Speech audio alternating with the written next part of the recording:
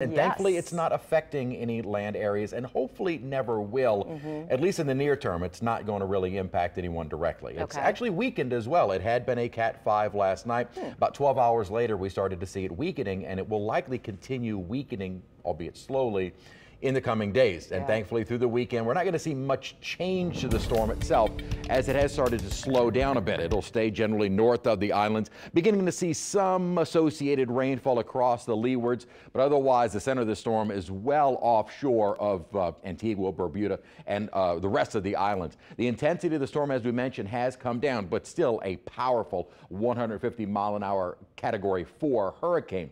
Thankfully, in the near future, so through the weekend into early next week, wind field is not going to affect the islands. They'll certainly see some higher surf, but not directly impacting the islands at all. We won't see tropical storm force winds there. It is going to stay north of the islands, gradually making a turn as we head toward Tuesday and into Wednesday.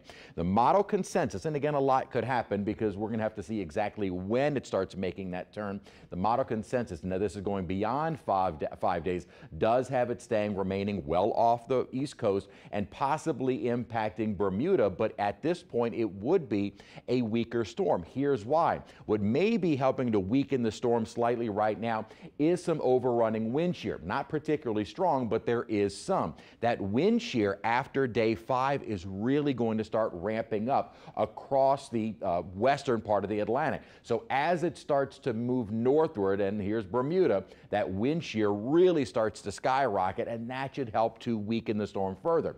Note the winds and wind shear off the east coast of the United States. I don't think this is going to be coming anywhere, especially along the eastern seaboard. It is possible whatever is the structure of the storm as it moves northward could impact New England, but that wouldn't be until next weekend. Elsewhere in the tropics, we also have, not to ignore it, Tropical Storm Margot. This one is expected to become possibly a hurricane, but also looks like it will remain out over open waters in the Atlantic, so no threat to land at all from that one. We had